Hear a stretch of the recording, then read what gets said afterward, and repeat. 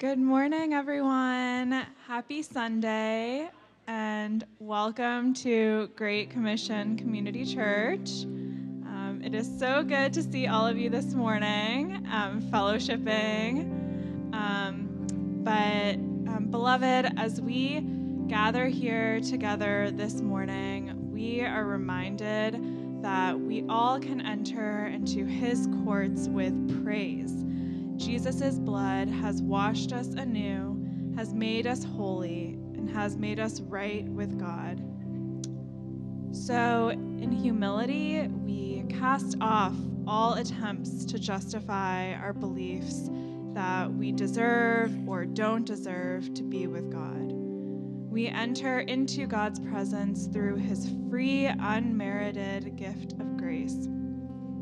Our call to worship this morning comes from the writer of Hebrews.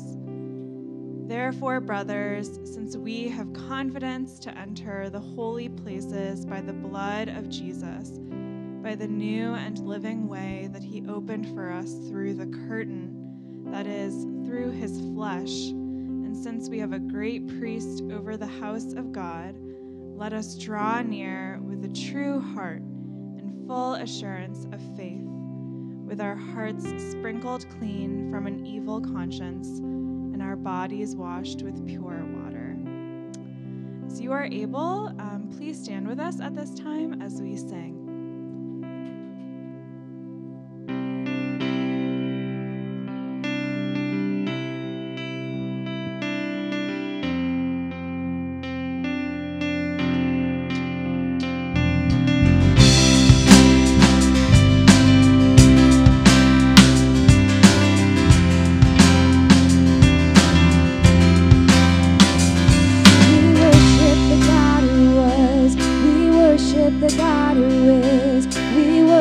The God who evermore will be. He opened the prison doors, He parted the raging sea. My God, He holds the victory. Yeah. There's joy in the house of the Lord. There's joy in the house of the Lord today. And we won't be quiet. We shout out your praise. There's joy in the house of the Lord. Our God is surely in this place, that we won't be quiet. We shout out your praise. Oh, oh, oh. Shout out your praise. We sing to the God who heals. We sing to the God who saves. We sing to the God who always makes a way. 'Cause He hung upon that cross, then He rose up from that grave. My God, still rolling stones away. There's joy in the house of the Lord. There's joy in the house of the Lord today. And we won't be quiet. We shout out your praise. There's joy in the house of the Lord. Our God is surely in this place, and we won't be quiet. We shout out your praise. Oh, oh, oh. Shout out your praise. We were the beggars, now we're royalty. We were the prisoners, now we're running free. We are forgiven, accepted, redeemed by His grace. Let the house of the Lord sing praise. We were the beggars, now we're royalty. We were the prisoners, now we're running free. We are forgiven, accepted, redeemed by His grace. Let the house of the Lord sing praise. There's joy in the house of the Lord. There's joy in the house of the Lord today. And we won't be quiet.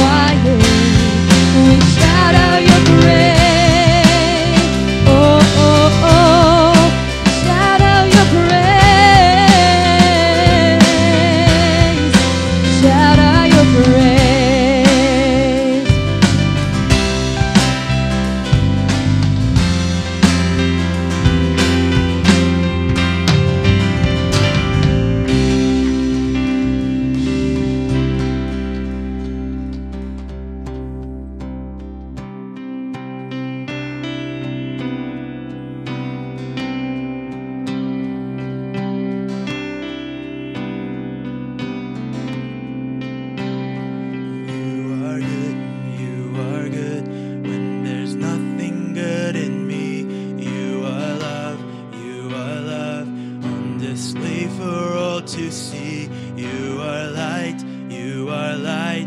When the darkness closes in, you are hope, you are hope. You have covered all my sin.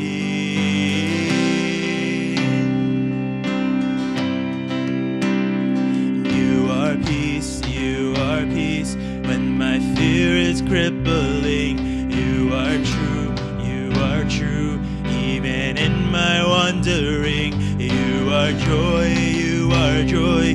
You're the reason that I sing. You are life, you are life. In you death has lost its sting.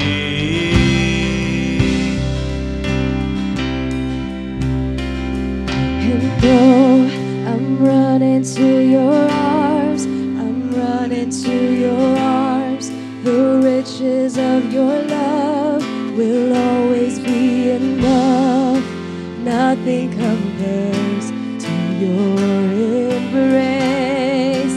Light of the world, forever reign. You are more than my words will ever say.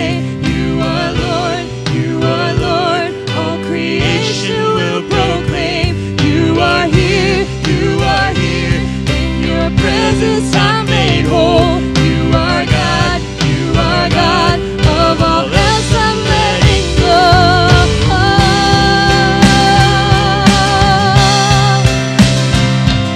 And though I'm running to your arms, I'm running to your arms. The riches of your love will always be enough. Nothing compares to your embrace.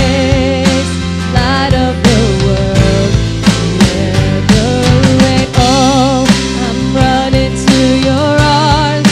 I'm running to your arms. The riches of your love will always be enough. Nothing compares to your embrace. Light of the world, forever reign.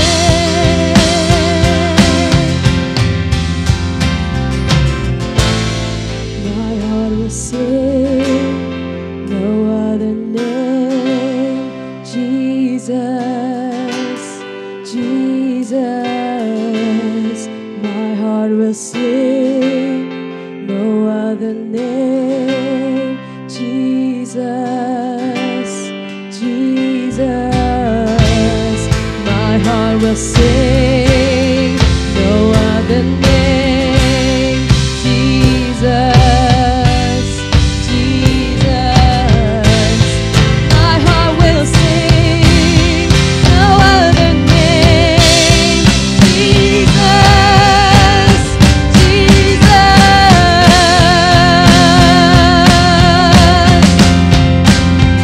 And though I'm running to your arms, I'm running to your arms. The riches of your love will always be enough.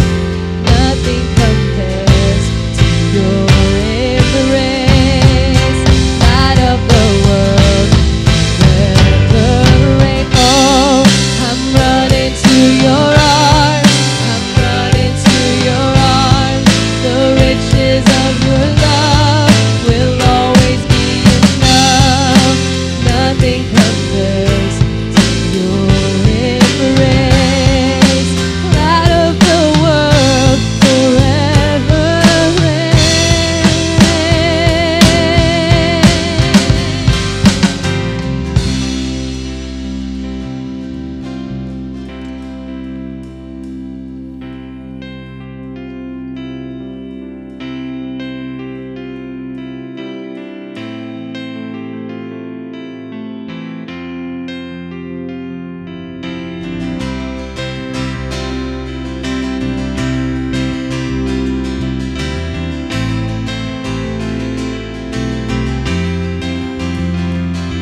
You made the starry host, you traced the mountain peaks, you paint the evening skies with what your throne. From desert to the sea, all nature testifies your splendor. Praise the Lord, praise the Lord. Sing his greatness, all creation. Praise the Lord, raise your voice, you high to know you depths. From furthest east to west, let everything that has breath praise the Lord.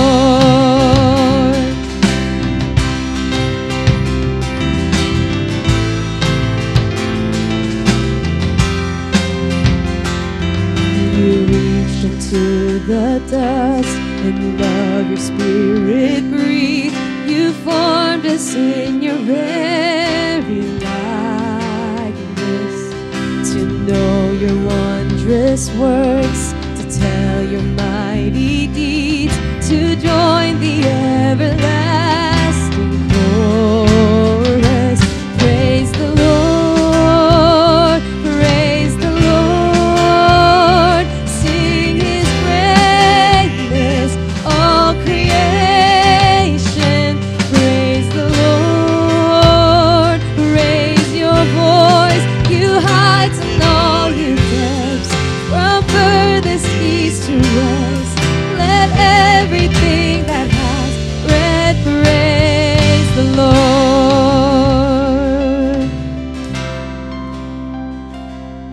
Let symphonies resound, let drums and choirs sing out.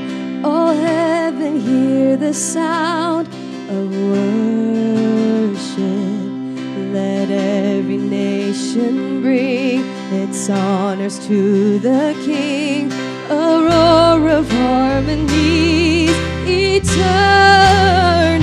Praise the Lord, praise the Lord. Sing his greatness, all creation. Praise the Lord, raise your voice, you high to know you depths. From furthest east to west, you distant burning stars, all creatures near and far. From sky to sea to shore, sing out forevermore. Let everything that has breath praise the Lord.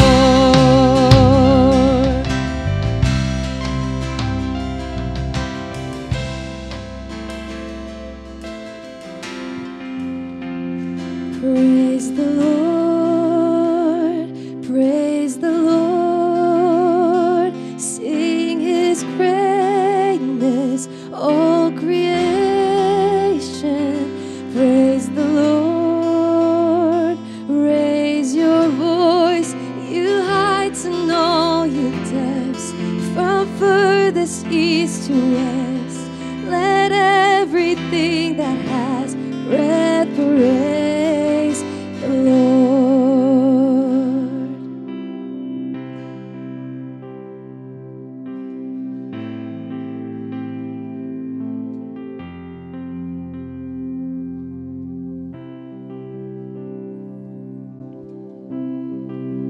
We do a proclamation here that we call passing the peace.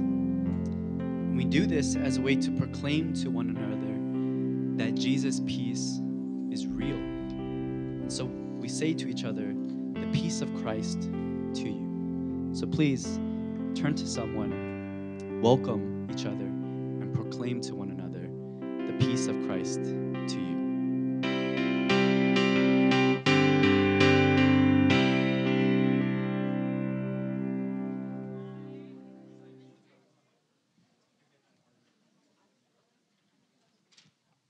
Welcome to our Sunday service. My name is Chris, one of the staff members here at our church. Just a very important announcement for the next 3 Sundays. We will not be here at the DoubleTree. We'll be meeting at the Crown Plaza, just right around the corner. So Google Crown Plaza, Crystal City. All right, so for the next 3 Sundays, Crown Plaza, Crystal City. And you'll see it on our website too. But if you're just like muscle memory and you're just like driving or you're like metroing in, remember, or something where we're praying that the Holy Spirit would like remind you at that moment, Crown Plaza, Crystal City. This Saturday, we have a membership interest class. And so it'll be from 9 a.m. to 12 p.m. This is a great opportunity to, if you're interested in being a member or just interested about our church. And so this is a great way for you to just to see, like, oh, is this the community that God, is this the local church that God has called me to? Is this the one that he's called me to invest in? But in turn, that this community would invest in you. And a key thing about, hey, why become a member is that you get a say into what our church does in terms of where our money goes, like as tithing comes in, how we want to use it for God's kingdom. And so you get a voice in, hey, like where do we think like God is moving? Where do we think like the direction and finances? And so we highly recommend you come this Saturday. I'm going to be there because this class is offered once a year, and we just moved here in September, so I haven't gone to a membership class yet. And Pastor Steve was like, yeah, you should come. And so I'll be there at the class too. Women's retreat. We're excited to announce that the registration for Early Bird is now open. And so we're going to have Early Bird registration until February 29th. And so it's going to be a good, nice, discounted rate until then. The dates for it are May 3rd through 5th. So it's going to be a Friday evening through Sunday morning. It's going to be at a beautiful location called Sandy Cove in Maryland. The speaker, we're excited, is going to be Reverend Jen Ashby, who is the Director of Church Health in the Metropolitan District. And that covers like New Jersey, New York City, Philadelphia. And she's also on the board of our greater national or global Christian and Missionary Alliance. And so really excited to have her. The theme is invitation to go deeper. So as Jesus invites us to pursue and grow deeper with him, we hope that this retreat will provide that kind of space in where you'll get to spend time with Jesus through worship, through prayer, through times of reflection, as well as times of fellowship with other sisters. And so you can find more details about it on our website. And again, prices will increase after February 29th. So we encourage you to sign up early. This Tuesday, Darren and Lynn will actually be in our weekly prayer meeting. And so on Tuesdays, we pray together at 8 p.m. on Zoom. So they'll be there, and that'll be an opportunity to pray with them, to pray over what God is doing, and pray alongside of them. And so join us. You can find the link for that on our website under Cause. And then next, our partners, our international partners in Cambodia, the ones who we were able to help build that medical clinic and those restrooms in that hospital. They asked us just this past week if we can come and help them hold their annual retreat. And so that's going to be July 22nd through 30th. Their original plans for that fell through, and so they're asking if we would be able to come and help them. And so specifically, they're looking for someone to teach kids, someone to teach their youth, and then finally someone to lead worship. And so if you're interested, if something comes up and stirs, please contact Pastor Jonathan. Last but not least, we have our head pastor, Pastor Steve, in the house today. And so please come and just say hi to him after service is over. Or, say hi to him now, but also say hi to him after. We are very warm and welcoming here. At this time, we're going to close our time with offering. We don't have a traditional offering box. We have all our giving options online. So I'll say a quick prayer for our offering together. Lord, thank you for just the things that we're hearing of how you're using our church not only the relationships we've had and the people we've equipped and sent out, but even in terms of finances, how you've used us to really build and impact your kingdom in other places in the world. So God, I pray that as you continue to work in us, that God, that you would continue to grow our hearts for the world, for our neighbors, for our communities, for those who are in need. And God, we pray that you would use us to be your hands and your feet into the world. And so, God, continue for your Spirit to work in us. Come and be with us the rest of our service today. We praise you. We bless your name. God, in Jesus' name I pray. Amen. Today, this is our second to last Sunday, meditating on Paul's letter to the church in ancient Ephesus. In 2 Sundays, we're going to begin our Lent season when we focus on the death of Christ and our dying together with Christ, our old life without him, that is, dying, and our new life with him, alive. During Lent, we're going to be focusing in our sermons on Moses' 10 Commandments, and after that, during Easter season, so it's 40 days of Lent, and then after that, there's actually 50 days of Easter. During Easter season, we're going to be focusing on Christ's resurrection and our resurrection with him as well, taking up our new life in Christ. So during that time, we're going to be meditating on the Song of Songs. I just ask that you please keep the church always in your prayer, and also for our pastors, and in particular as we prepare these messages. I'm starting to study the Song of Songs really in depth, and I'm like, how are we going to preach these? So please pray for us. Anyway, it's going to be awesome. Anyway, but today we're looking at Paul's exhortation to the church in the context of households and families.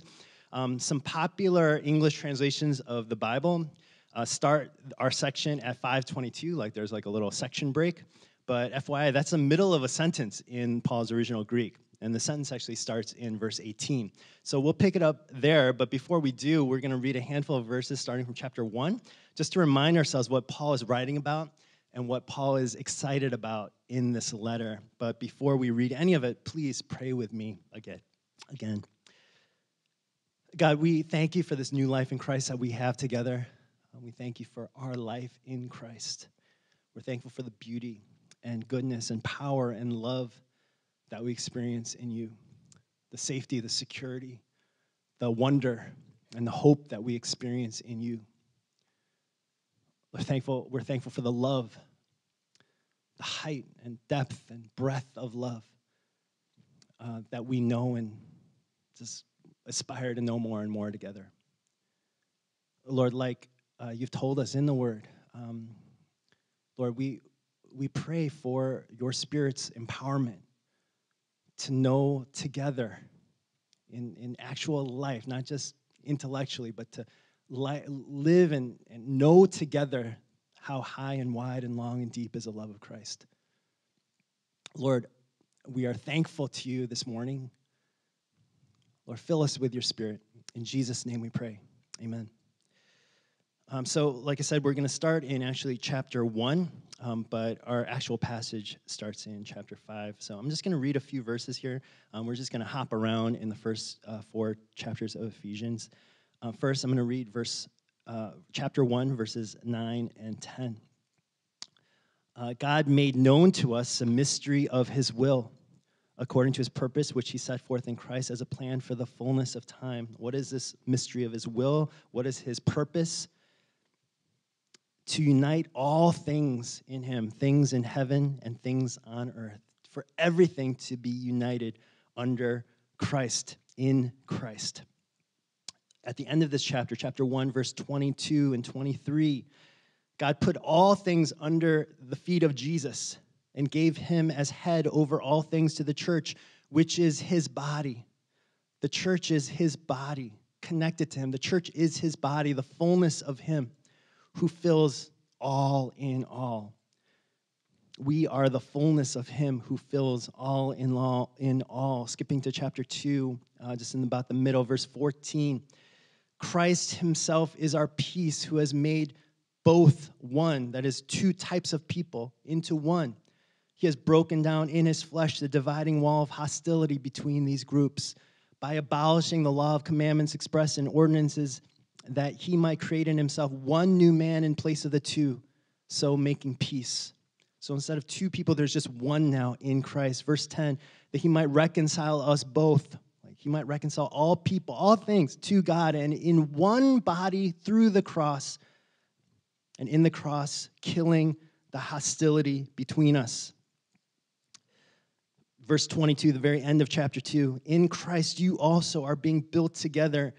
You are being built together into a dwelling place for God by the Spirit. In chapter 3, we're going to read just a few here, verse 17 through 19. And actually, I just prayed along these lines. I pray that Christ may dwell in your hearts through faith. Dwell in your plural hearts through faith, that you, plural, being rooted and grounded in love, may have strength to comprehend with all the saints, like all of you together, what is the breadth and length and height and depth, and to know the love of Christ that surpasses knowledge, that you may be filled with all the fullness of God. Chapter 4, verse 15 and 16. This is us speaking the truth. Actually, let's go back to chapter 4, verse 4 through 6.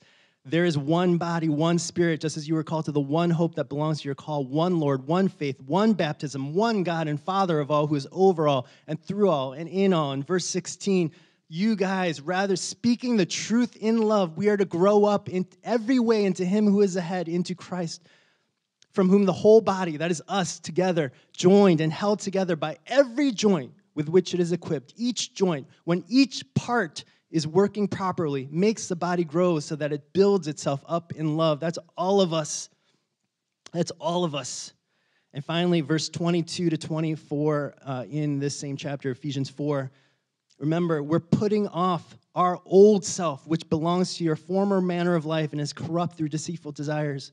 To be renewed, we're renewed in the spirit of your mind, to put on the new self, created after the likeness of God, in the image of God, in true righteousness and holiness.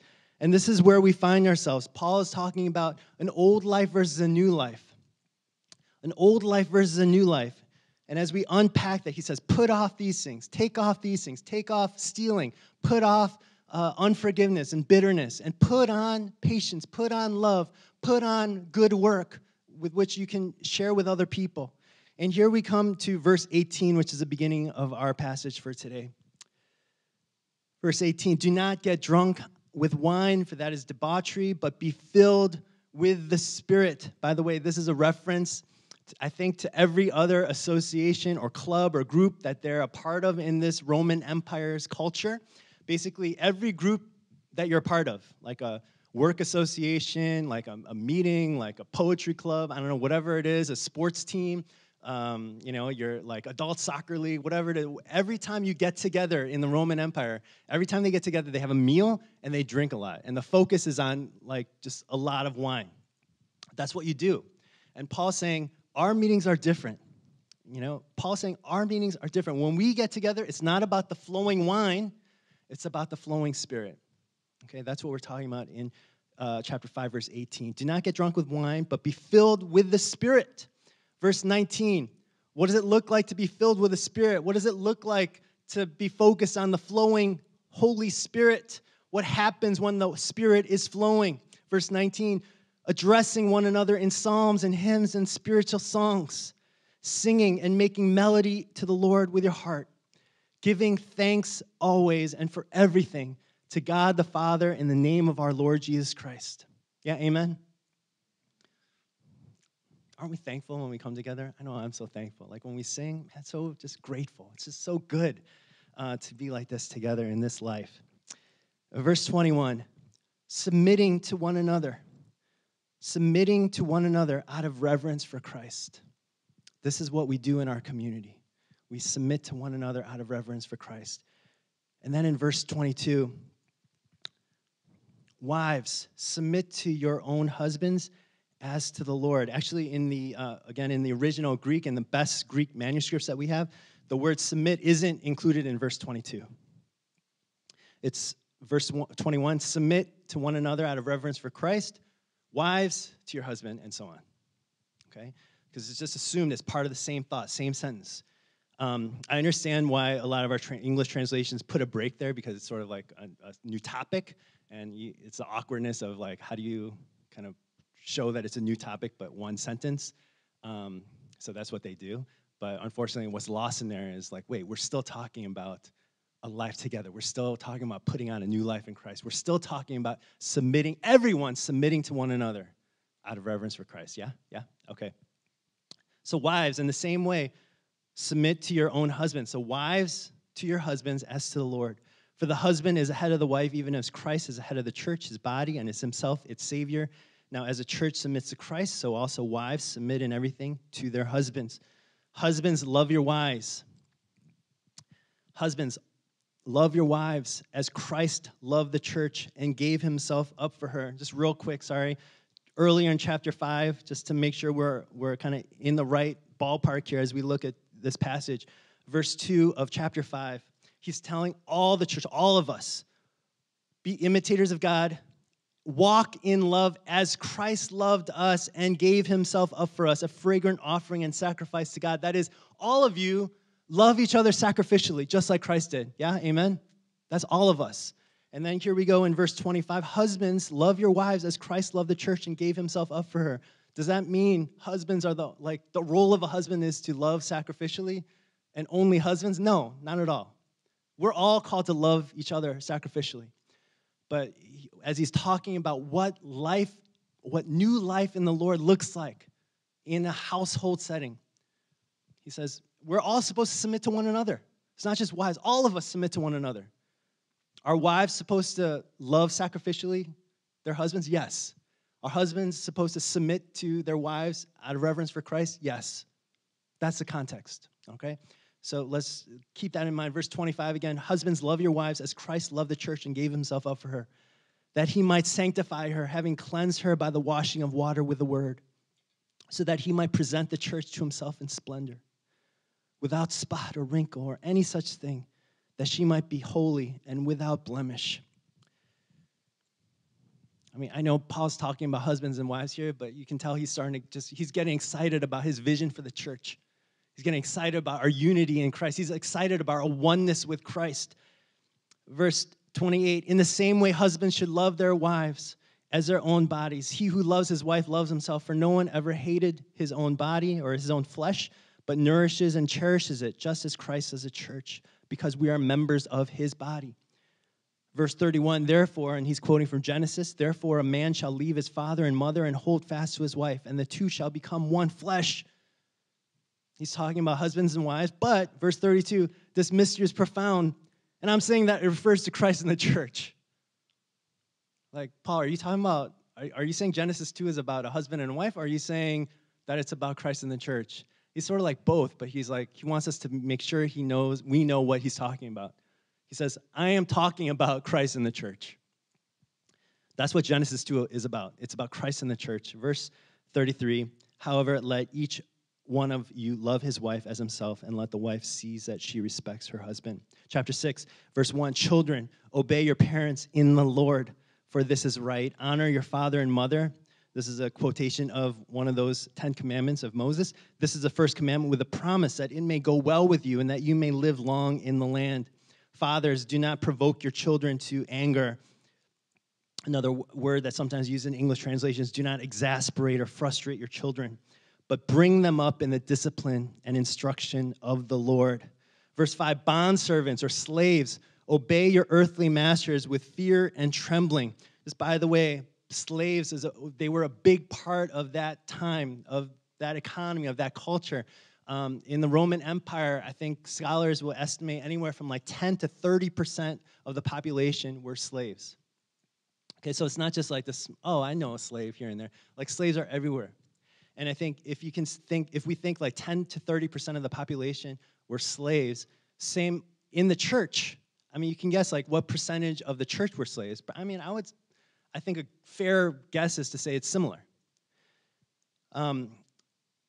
Just remember that, like, when Paul is writing this, just another thing, as Paul's writing this, and he's expecting this to be read.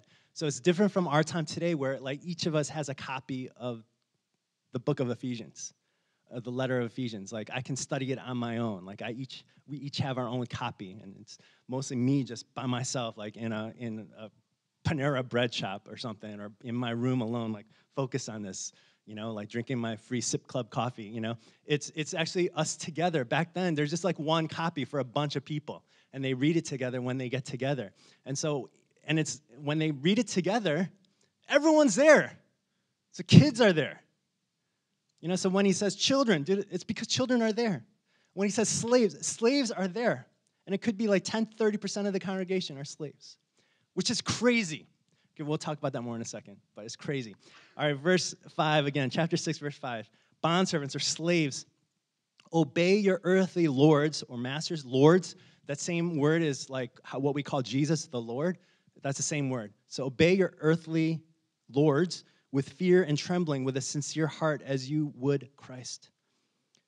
Not by the way of eye service as people pleasers, but as slaves or bondservants of Christ, doing the will of God from the heart, rendering service or your slavery, like being slaves or bondservants, with a good will as to the Lord and not to men, knowing that whatever good anyone does, this he will receive back from the Lord, whether he is a slave or is freed. Verse 9, masters or lords, do the same to them, to the slaves. Do the same thing to the slaves, to your slaves. Stop your threatening. Stop using threats, knowing that he who is both their Lord and yours is in heaven. You have the same Lord. You're all slaves, actually. And you have the same Lord. And then in verse 9 ends with actually a very stern note. Knowing that there is no partiality with him. Like, he doesn't favor the owners. He doesn't favor the rich. That's our passage for today. Remember, this whole passage is, again, it's part of Paul's, like, kind of clothing or fashion theology for us. Putting on our new clothes, our new way of life in Christ, and getting rid of our old clothes, our old way of life. Our old clothes don't fit us anymore. Our old ways are out of fashion. They don't look good. They're bad. We get rid of them. We don't say that. We get rid of them. They're not coming back in style in this case. Just get rid of them. Like Pastor Jonathan highlighted last week in terms of a sexual life, the new life that we wear now, like a new way of living out our sexuality, it fits us. It looks good. It feels good. And it's better. And same today goes for our household relationships. So Paul talks about 3 basic relationships: relationship between wife and husband, child and parent, and slave and Lord. So we'll talk about each of these. So first, let's talk about wives and husbands. This is verse 22 to verse 33 in chapter 5. Actually, before we do, let me just start with this question that you might be asking. Is this relevant for people who are not married? Like, if you're not married, can we just tune out? So that's like 80% of us. I'm just going to check my messages and, check on me in 5 minutes when we get through this part. Like, Paul was not married. Just let's remember that. The writer of this letter, Paul, was not married. Never had kids. But what he's telling us all is that we're all called to love one another. We're all called to submit to one another. We're all called to love sacrificially, giving that kind of love to each other. And seeing how wives and husbands live like this is a chance for all of us, whether we're married or not, to grow in living this life in Christ. Wives, show us this new life in your marriage. Husbands, show us our love. We're all doing this. This is the way we're all living it. So please, husbands, wives, you guys too, help us grow in it, married people. Help us out, married people. But this is for all of us. So for all of us to think, what does a life in Christ look like in our relationships? And so basically, when we think about that, what does submission as to the Lord, for the Lord's sake, out of reverence for Christ? What is love that looks like Christ, just as Christ loved the church? What does submission and love to one another look like? Well, yeah, it looks like Jesus. It looks like how Jesus loved us. It looks like how we submit to Jesus, to the Lord, like the Lord, in the Lord. These are the phrases that Paul uses throughout this section. Paul, as he's explaining it, he actually ends up saying, I'm actually talking about Christ in the church. He's excited. He's exhilarated by a vision of our life. a life together of such like radical and powerful unity. Like our incredible, it's like amazing. It's just jaw-dropping oneness with Christ and with one another. One body, even like one flesh, actually. One flesh. Like, do you really mean that we're one flesh with Christ, Paul? Like, that's what you're saying? This is like marriage, the most intimate relationship that we know of. Like, you're saying that's what we have with Christ? Yes. He actually says, Genesis 2, that's not even talking about a man and woman. That's talking about Christ and the church. That's what he says in this chapter. That's how one we are with Christ, and he's excited by that. We're one temple. We're one man made out of two. We're now one. We are one. We are one in love and in unity. There's one body, and we all belong to it. One temple, one flesh. This is what we do. As husband and wife, we treat each other like that. You know, like for myself, I want to be a good husband to my wife. Like, I want to be a good father to my kids, a good son to my parents, and so on. But more than that, I just want to live in Christ. That's what we're doing. I just want to live in Christ. And I want my parenting, I want my husbanding. I don't know if that's a word.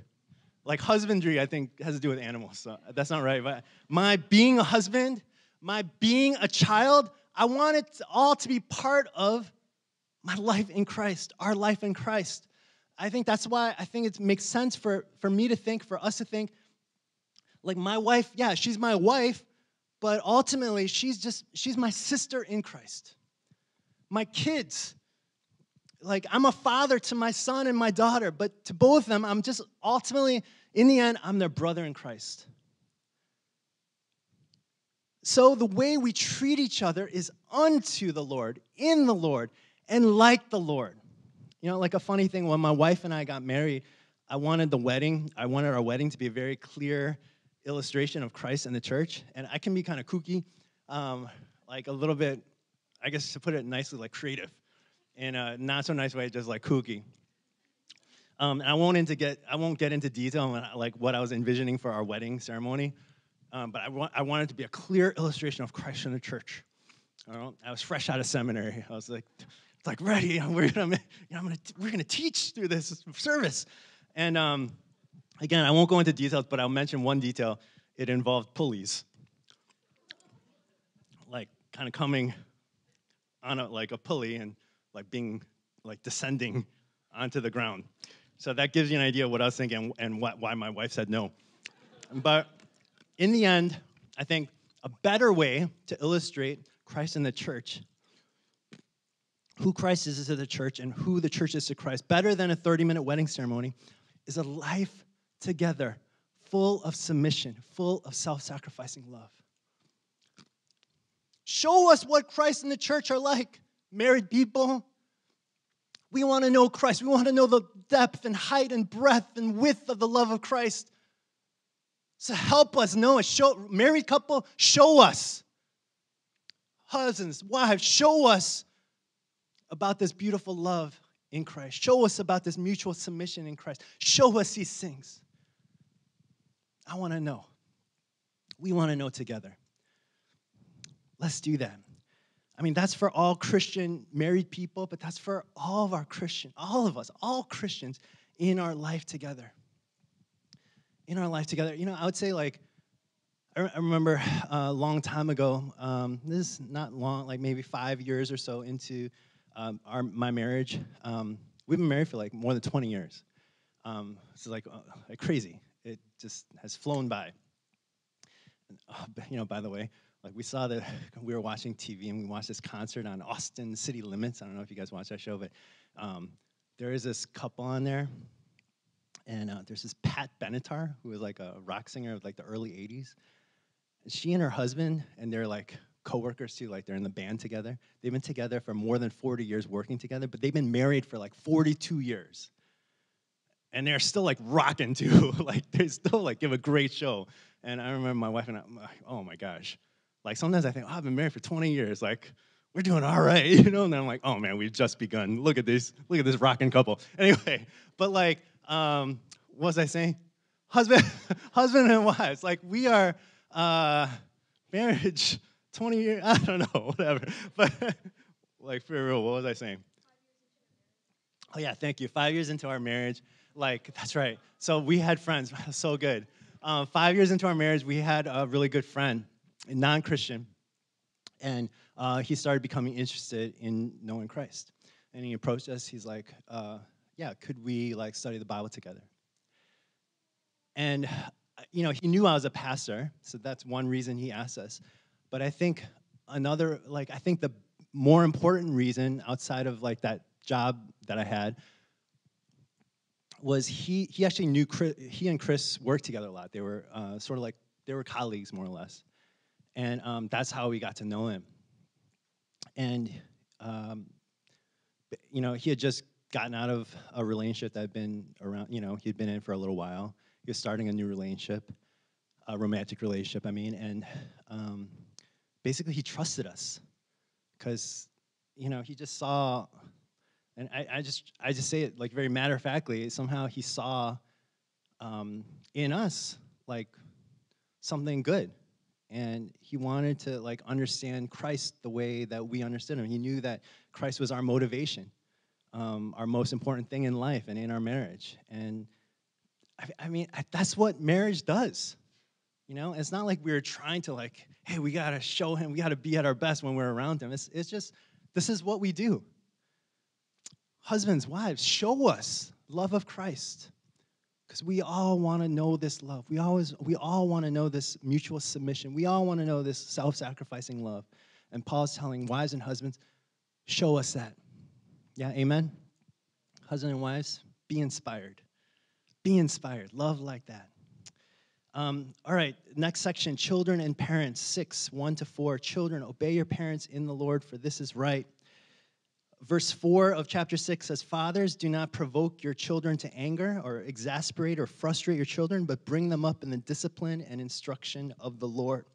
Verse 4 is actually an odd contrast in there because they don't seem to be opposite things. He says, like, take off, sort of putting on, thinking about that fashion theology, put off frustrating and vexing and provoking your children to anger. Put that away. That's your old life.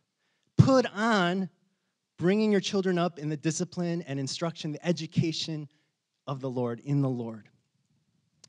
And so, I don't know, I feel like the idea of exasperating your children on one hand and then instructing them in Christ on the other, they're not necessarily contrast, because I think you can still be an exasperating parent trying to teach them the ways of the Lord.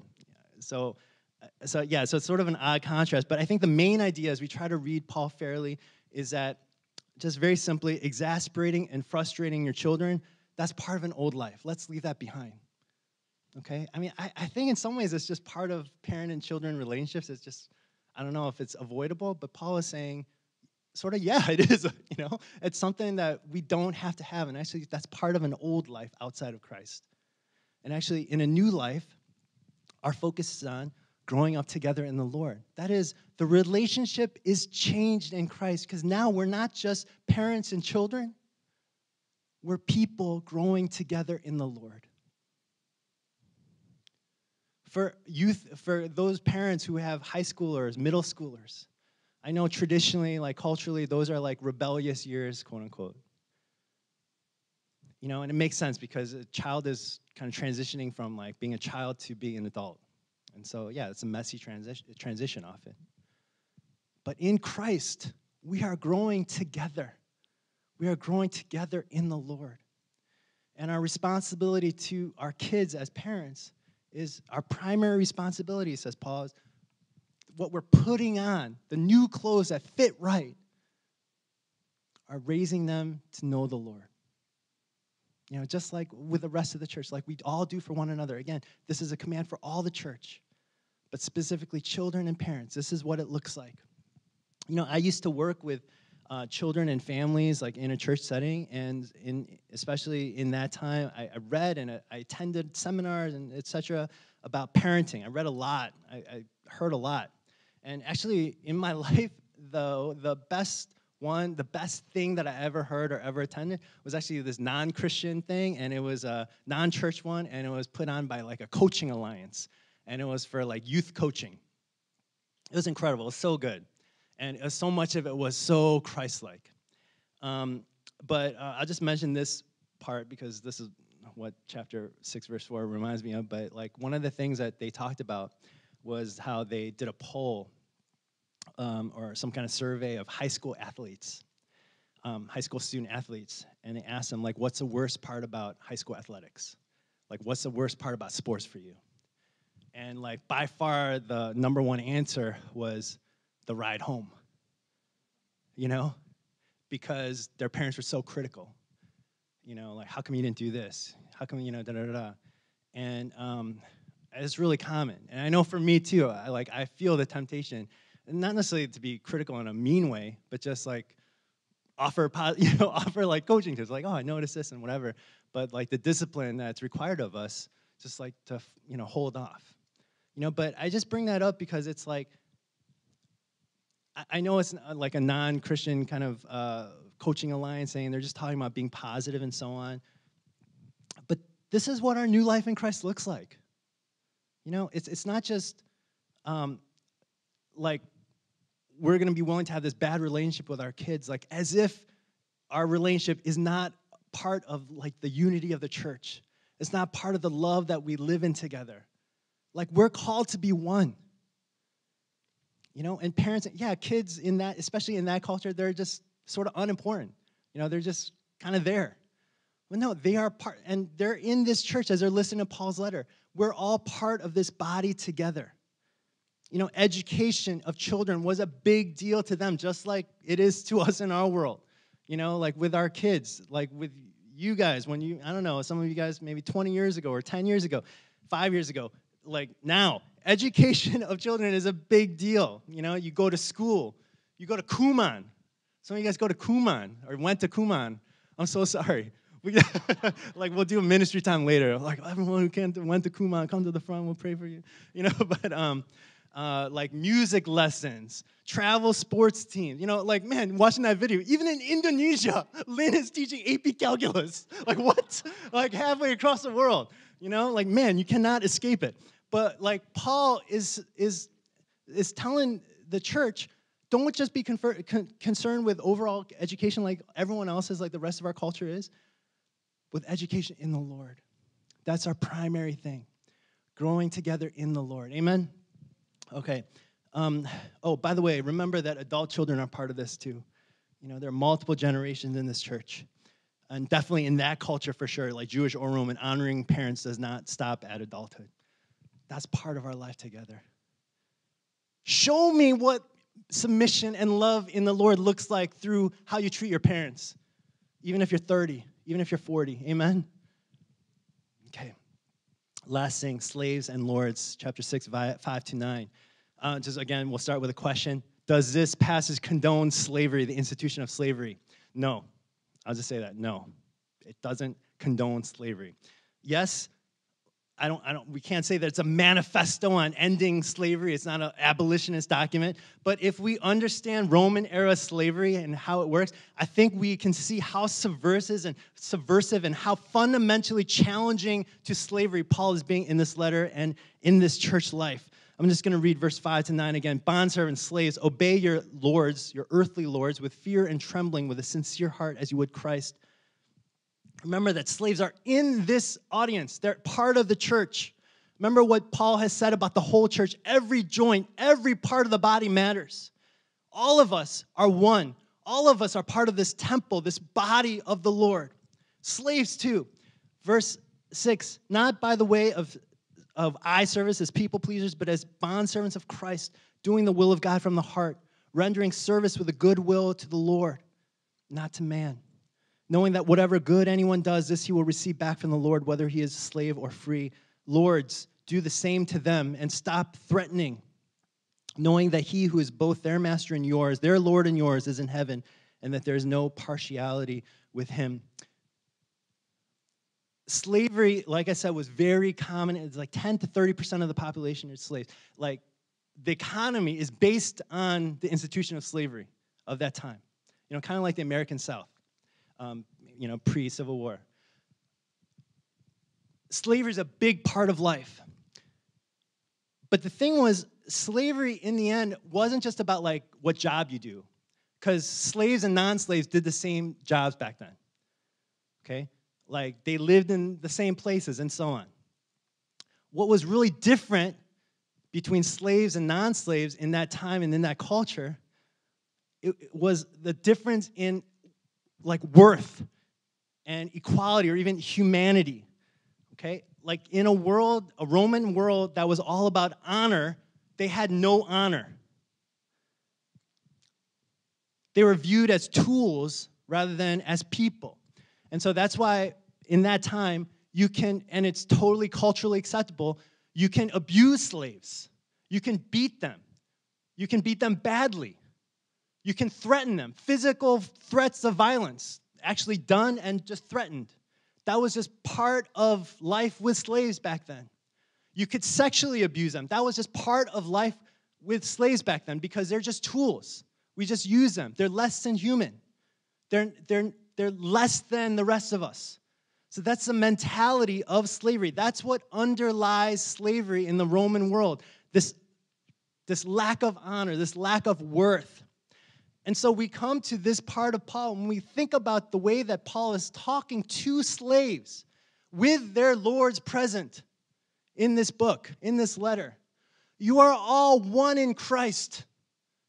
All parts of our body matter. Every part does its work. We're joined together in love, and we want power from the Holy Spirit to understand, to somehow comprehend this incomprehensible love. And we want to experience this together, to know the height and width and depth and breadth of Christ's love together. He's saying that to slaves and owners together. Slaves alongside non-slaves are listening to Paul.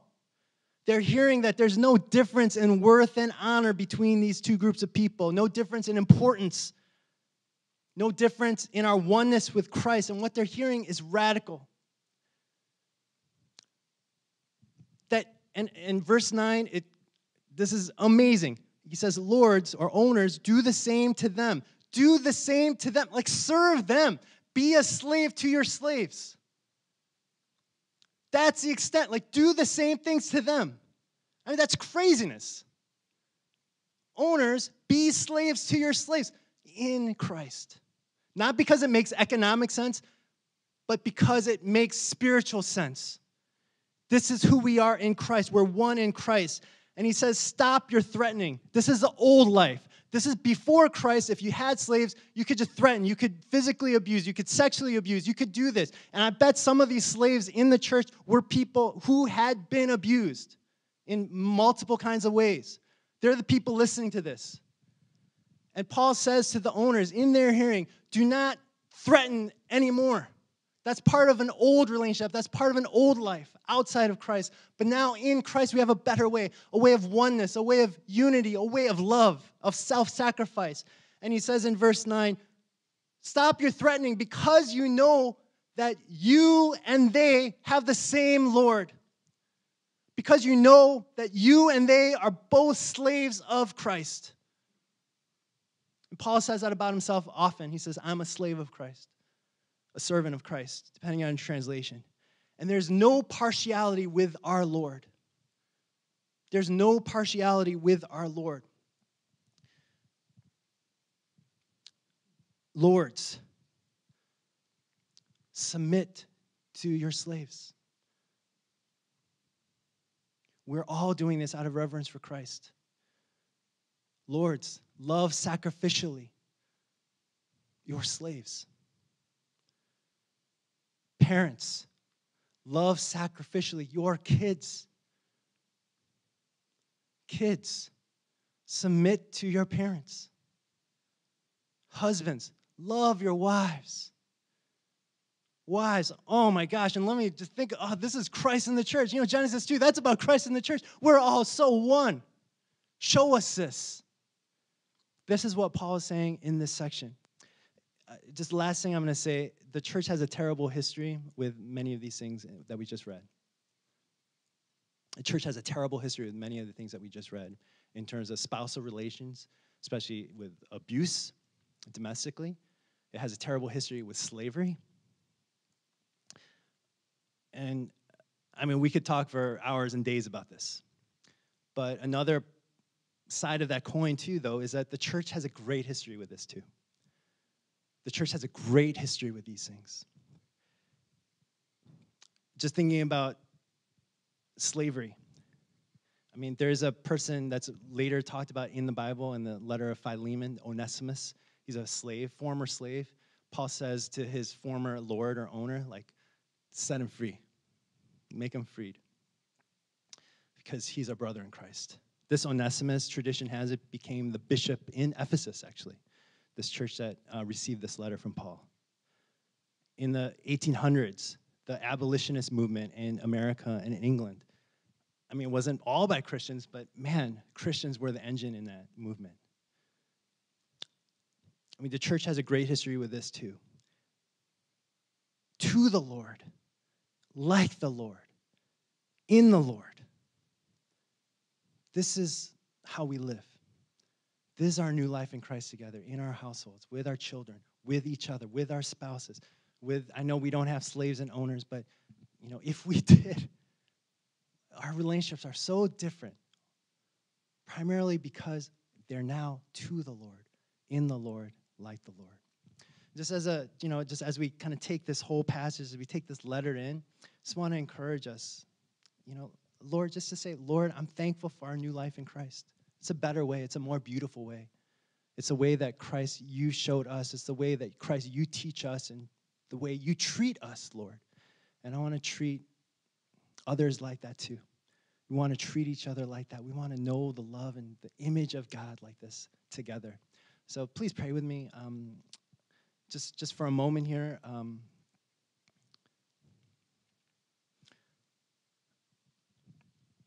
Let's just in your own way, just going to ask first, just in your own way. Just commit to the Lord. Say, Lord, I'm going to commit, like, in my relationships, especially my relationship with other Christians, maybe in my family too. Lord, we want to live like Christ, in Christ, like unto Christ. That's how we want to live. And just say, it's just a simple prayer, but just say, Lord, we commit ourselves to living like this. Just take a moment to say that.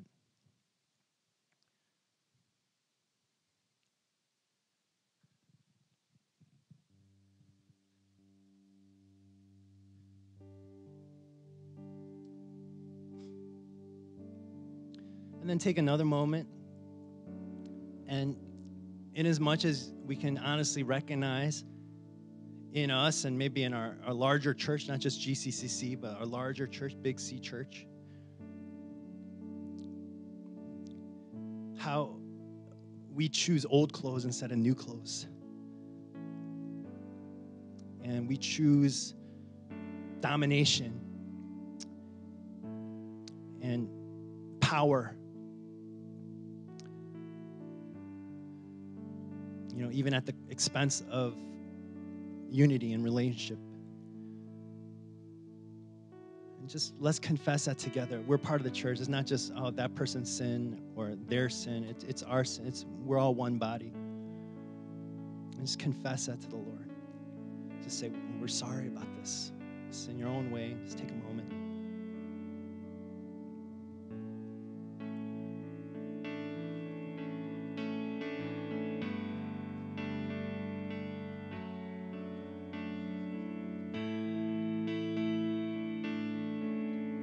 Finally, just for a moment again, can we just be thankful to the Lord? Sing songs to one another, making melody in our hearts, giving thanks for everything in Christ. Living out this life because we're thankful. Living out this life because it's beautiful and good. Living out this life because that's really what we've experienced. Forgiveness and love and submission. Reverence. That's what we've experienced in Christ. Just thank the Lord for this. Just for a moment, using your own words.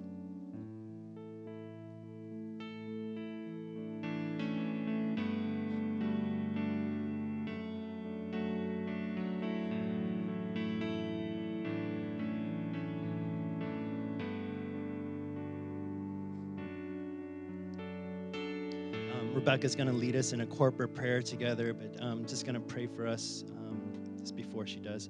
Lord, we're thankful. And Lord, we're trusting that you're filling us with your Spirit even as we're together like this, as we're setting our minds and as we're setting our will and our hearts on thankfulness, on love, on submission. Lord, on just oneness in Christ. As we set ourselves, as we set our wills on it, Lord, we trust that we're being filled by the Holy Spirit. Lord, we thank you for your flowing Holy Spirit even now. Lord, as we continue to pray, Lord, be delighted in us and let us find our delight in you, Lord.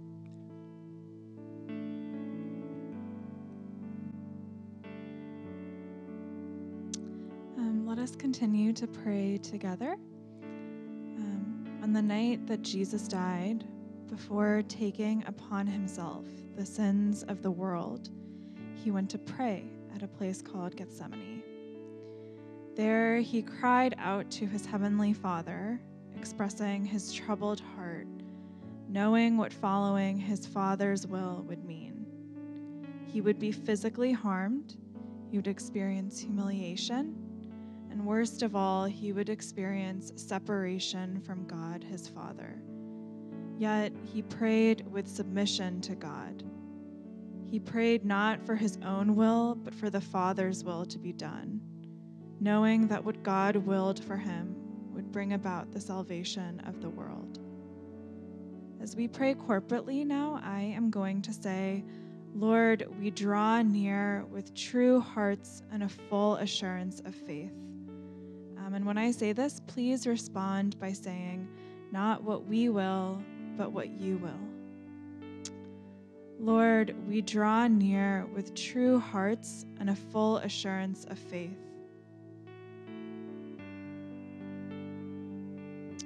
Let's pray. Lord, we come before you and confess that many times we want to have the final say about what happens in our lives. Trusting you is difficult. Many times we believe we know what is best for us, what will give us the most peace, joy, purpose, fulfillment, wholeness, life. We often forget that you are the author of life, that all things are created through you and for you. We, like all things in this world, find our reason for being in you. Lord, be honored as we surrender and submit to your will. Lord, we draw near with true hearts and a full assurance of faith.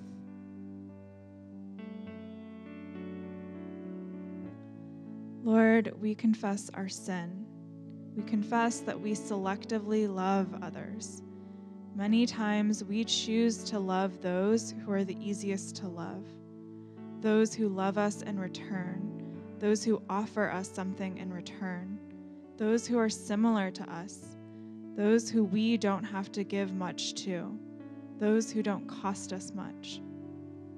Forgive us for turning a blind eye to those who are harder to love, especially people who are the most vulnerable, those who have no voice.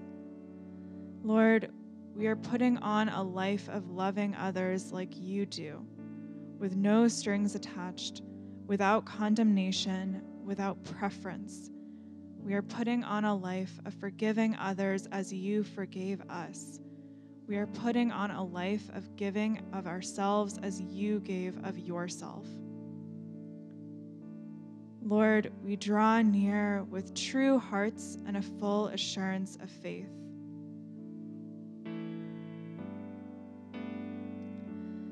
Lord, we desire that our local church body in Tysons and here in Arlington is part of bringing your kingdom here.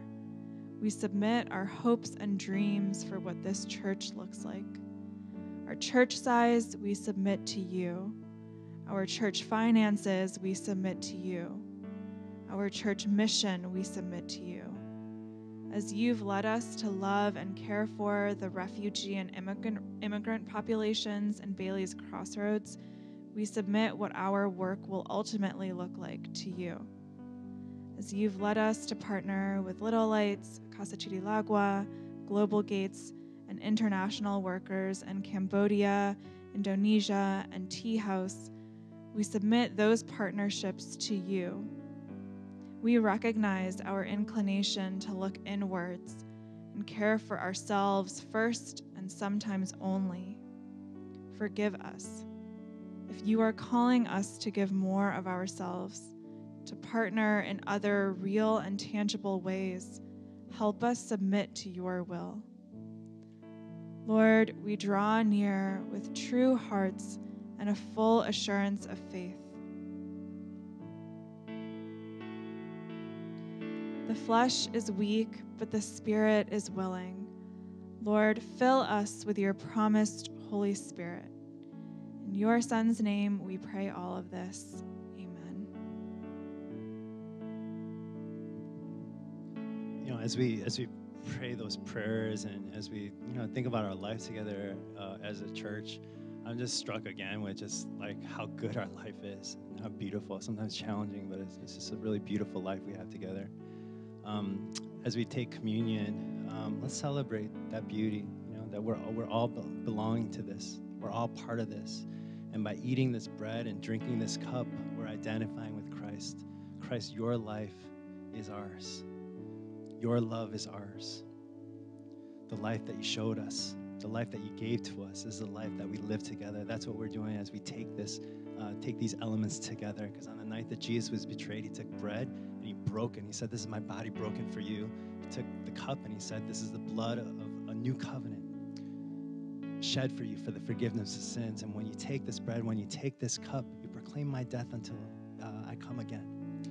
This is what we do. We are celebrating our oneness with Christ, our life together in Christ. Just as his body was broken, we eat of it, and we're part of that life with him. It's a beautiful life. It's a great life. Let's come up. Actually, we're going to say this creed right before we come up. It's just a summary of our faith. And right after we do that, I invite you to come. We'll sing a couple songs to close, but you can take each element, bring it back to where you're sitting, and let's be thankful for this life in Christ. I believe in God the Father Almighty.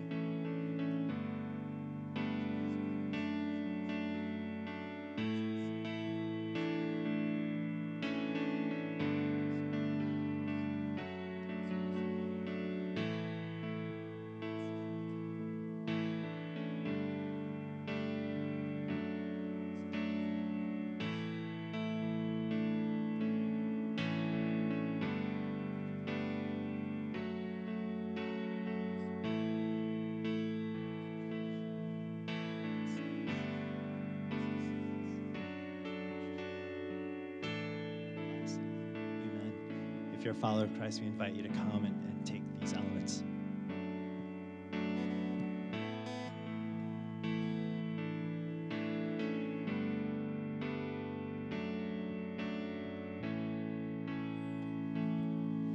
The riches of this world will fade. The treasures of our God remain. Here I empty myself to all this world, nothing, and find everything in you. I surrender. I surrender. I surrender. I surrender all to you.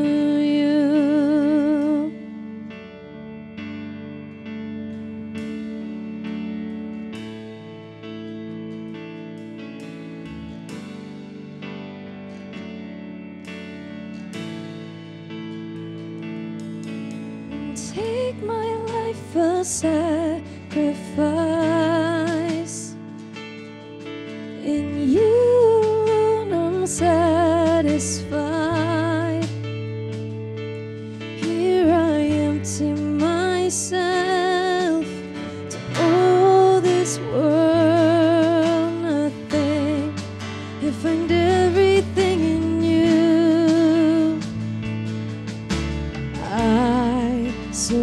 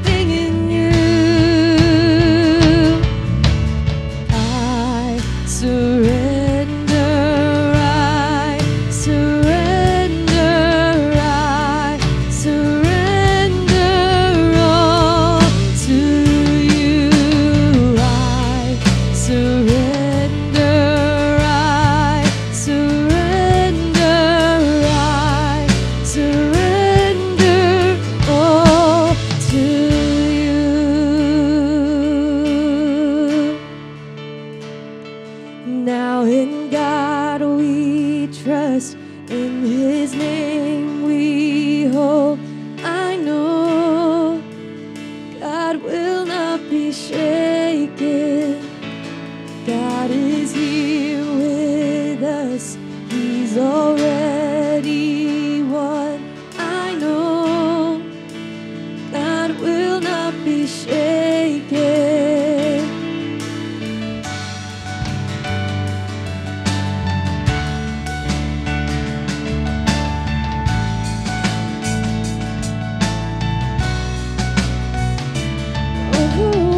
But I won't break. Through the battle I will say, your grace will be enough. Your grace will be enough. Under fire, but we won't fall. We will never be alone. You'll always be enough.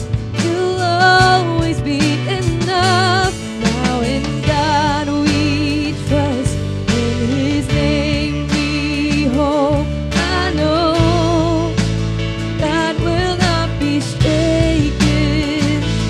God is here with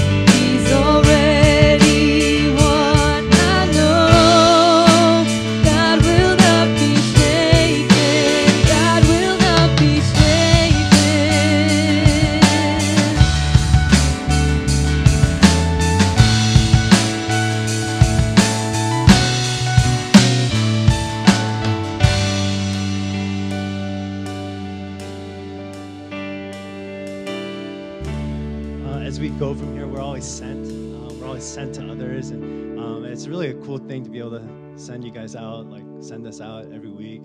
Today with Pastor Steve joining us, we wanted to have Steve send us out.